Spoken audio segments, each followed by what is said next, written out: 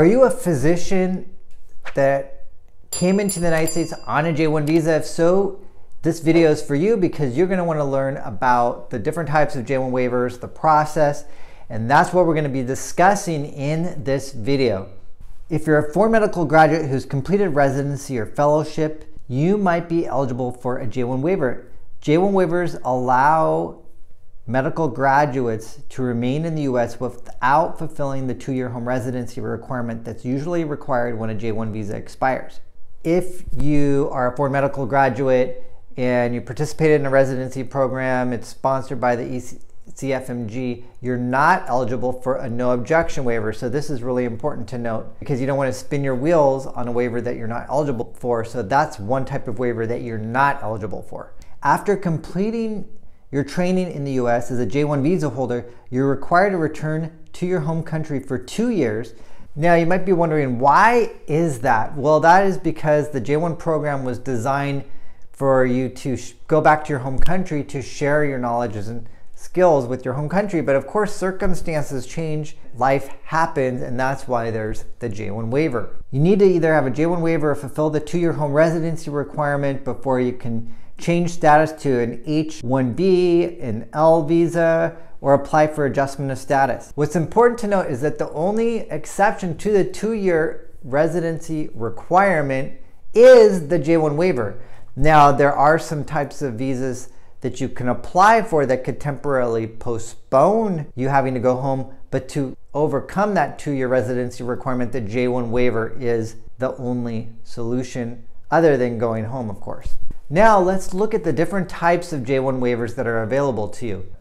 First of all, let's look at the Conrad 30 waiver. The Conrad 30 waiver allows states to sponsor up to 30 physicians per year. To qualify for this, you have to work full-time in a health professional shortage area or a medically underserved area, or in some situations a flex spot, and you have to work there for 3 years. There's also the interested government agency waiver. Medical graduates with the J1 visa can request a waiver from the US government agency that oversees their program. Now, to qualify for this exemption, the agency head must first give someone permission to request a waiver on your behalf. After the request is submitted, the agency will decide whether it's in the public interest for you to stay in the US instead of returning to your home country. And there's the exceptional hardship waiver.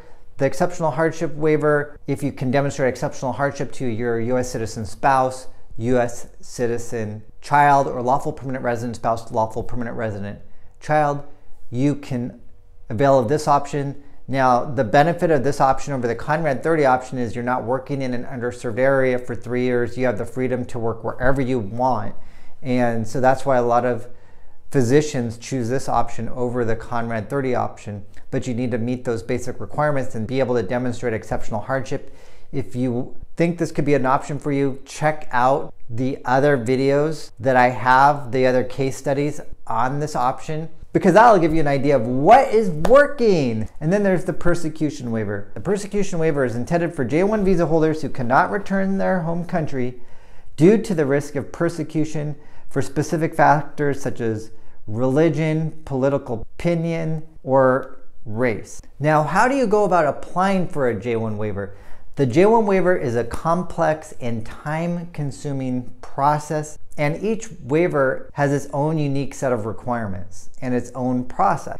After you decide what type of J1 waiver you're eligible for and what you'd like to apply for, there's a variety of steps that we should look at in the process. So first, file an application with the Department of State and the processing fee. Depending upon the type of application that you're filing for, you do this simultaneously with the application that is also filed with the USCIS. So for instance, if you're filing a hardship waiver, you would file the DS-3035 with the Department of State and simultaneously file the application with USCIS. If required by your program, you want to secure a job offer from a government agency or designated underserved area. And if you're applying for the Conrad 30 program, you also have to submit an application to your state that you're applying to and get their recommendation, and they'll forward their recommendation on to the Department of State. Once the waiver review decision has made a decision, its recommendation will be forwarded to USCIS. You should also receive a copy of the decision as well at the address listed on your application. USCIS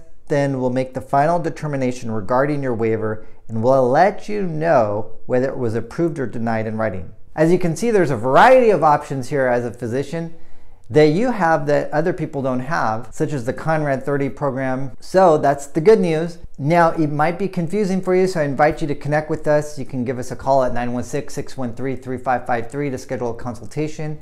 Check out our other videos on the J1 waiver process, and make sure you subscribe to continue to get more videos like these. I want to thank you for taking the time to watch this video. By watching this video, you're bettering yourself. By bettering yourself, you're bettering your family. And by bettering your family, you're bettering the world. Bye for now.